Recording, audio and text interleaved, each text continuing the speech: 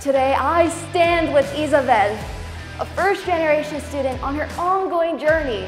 Speech and debate is a very important program. We want our students to be able to find their voice, to hold a conversation with anyone, to have the confidence to be able to articulate thoughts, feelings, emotions. Second verse!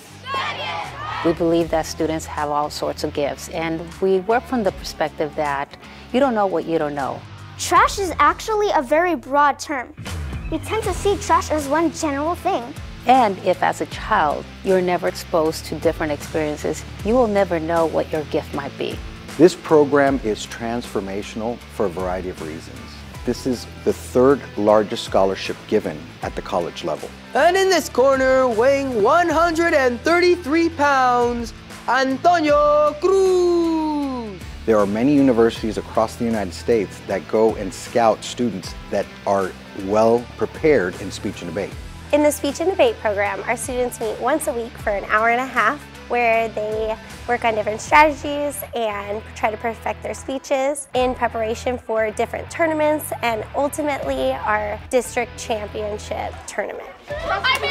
Our son has grown tremendously through the speech and debate program. In this process of moving forward, being able to interview well when he goes to college, being able to advocate for himself, the way that he interacts with adults, he looks us in the eye, he looks other adults in the eye. Tonight we come together to celebrate how far our students have come. From Walnut Grove Intermediate! These students have gained so much confidence, their growth is amazing.